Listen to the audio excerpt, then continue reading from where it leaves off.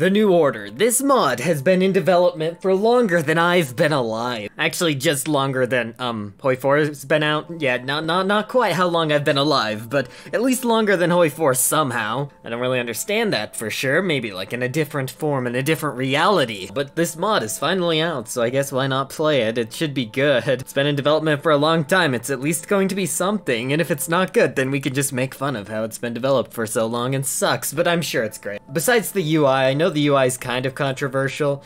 Maybe they've made some improvements. I personally don't hate the UI too much, but I know a lot of people dislike it, so yeah. But yeah, this mod is basically, what if Germany won World War II? What if Germany won World War I? Kaiserreich. And what if Germany won World War II, the New Order? Yeah, so we have three major powers: Italy, Germany, and Japan. And then there's us, the United States of America, the last bastion of democracy, once again, just not in a mod called The Last Bastion this time. But yeah, we're led by the good old Richard Nixon, yeah. Now, did he cheat in the election in this timeline too? But yes, we have the American malaise. America was once a nation of indomitable will, a nation so bountiful and spirited that its optimism seemed unconquerable. That was ended by the atomic bombing of Pearl Harbor. Now across each and every one of these United States, the country is mired in a malaise with only a dim light at the end of the tunnel. So yeah, things are not good in America, but we are kind of the only hope for democracy in this world. So if we want to create the world that exists in our timeline, we're gonna have to do a lot of work, guys. It's gonna be quite difficult. Because this is the Europe we're looking at, and this is the Russia we're looking at. It's pretty bad. We have our good friend Mr. having to blur out that flag above his face and blurring out his name and calling him Mustache Man Guy. I'm just kind of sad that Mosley isn't here. Old Mosley has to be somewhere, right? He has to be at least somewhere. Scotland's democratic, so they might join the faction. We also occupy Greenland, so you guys know who's happy today. And we technically occupy Iceland too. It's just a puppet US forces island. It's not even called Iceland. Well, the state is Iceland, but the country is just US forces island. Hey guys, I live in US forces island. Yeah, we kind of lost Hawaii. Why do we have so many ships surrounding Hawaii? Is there like a naval blockade of Hawaii going on? Honolulu. Sounds like the anime version of Honolulu.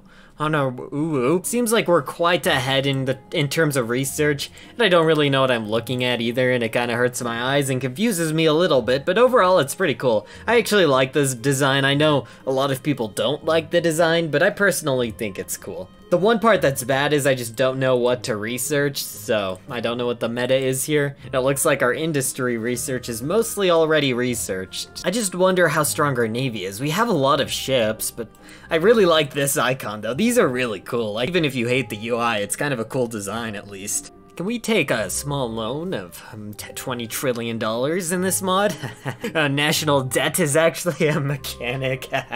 Oh yes, you know we won't be managing that one at all, guys. It's already chosen for us. We're already getting our hands dirty. We can't even choose. I guess, you know, we're probably already cheating in the elections. Probably would have chosen to do it anyway, but yeah.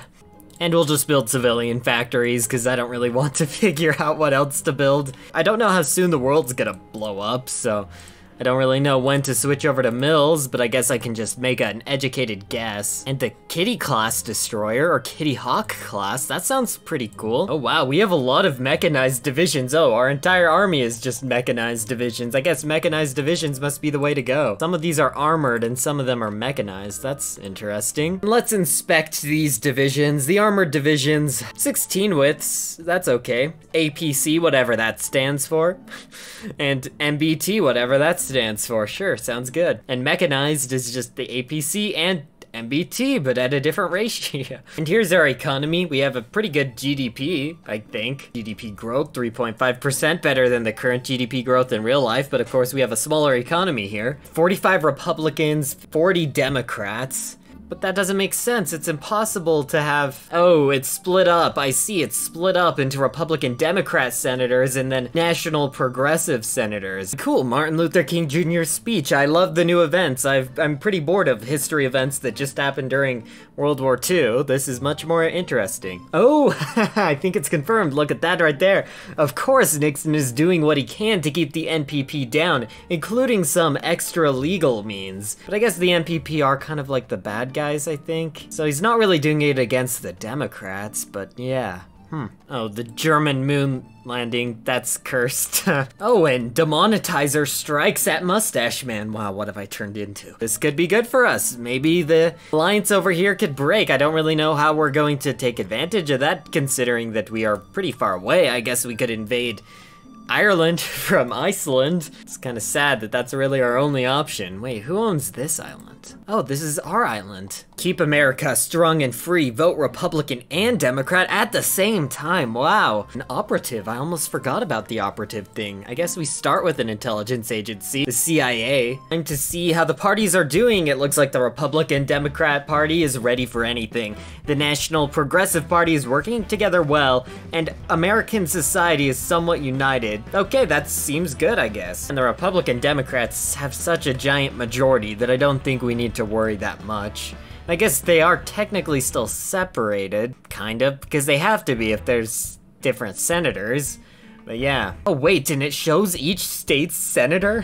What? And of course the Civil Rights Act passes, so yeah, nice. The Southern Democrats announced their allegiance to the NPP. That can't be good. Okay, I'm campaigning in the Deep South just in case. Maybe we can, you know, change some people's minds. Media slams Nixon. Oh no. Okay, polls are updated. We'll check in a second. The president's daily brief. We believe the best way to curtail Japanese economic and military power is to draw them into new and escalating conflicts. President Nixon nods carefully, considering his advisor's comment. Okay, now we can secretly support the Philippines. We can make friends there. Maybe get them back because, you know, they're just, yeah, puppet territory of this Greater East Asian Co-Prosperity Sphere. Oh wow, and we're getting a secret CIA report. The South African Federation has similar issues. There's a risk of the African Reichskommissariats invading them, but it's not likely right now because they're reliant on their mother nation, I guess. Understood. Interesting report. Hopefully we can recruit these guys to join our Organization of Free Nations. That would be a nice foothold in Southern Africa, and we can slowly move north from there. And it's kind of a bad idea to campaign in the Deep South because the NPP has such strong leads. But on the West Coast, there's a few toss-ups that we could probably win, so let's campaign there instead.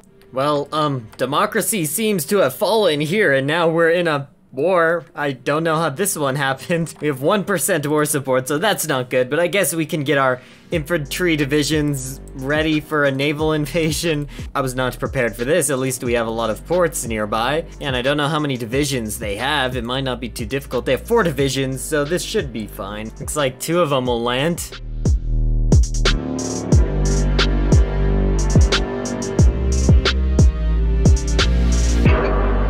Oh yes, and we won the war, and it just automatically repuppeted them. And apparently there's some blackmail we're trying to be blackmailed with, you know? We can either burn it all or keep it secret, and we kind of need to get rid of it just because it could hurt us in this election. You know, it's just for the greaterment of everybody that we have to keep it secret. We have to, you know, destroy the tapes, if you know what I'm saying. People lost some of their seats. Let's look at it now. Oh no.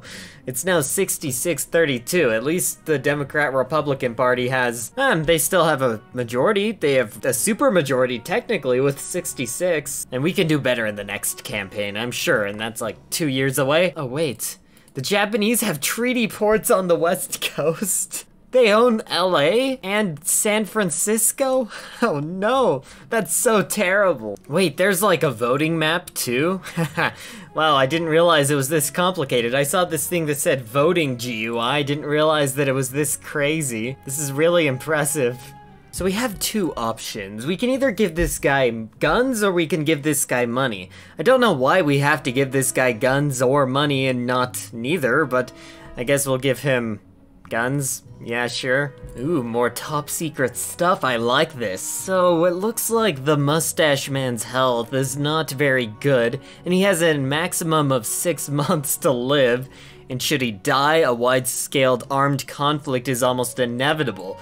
Top secret, understood. Okay, I don't know how we are going to take advantage of that considering the political crisis in our country, but I'm sure there's something we can do. Oh no, a bunch of stuff was leaked. Nixon and the FBI conspired to wiretap political opponents during the election. Let's deny everything, of course. Yeah, oh no.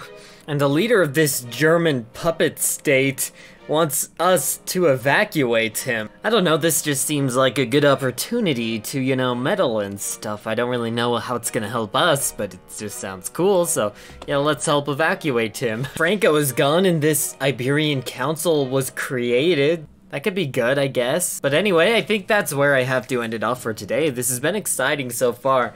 I'm intrigued to see where this goes in the future. But for now, I guess we'll take a break. So if you enjoyed, remember to like and subscribe, and I'll see you all next time.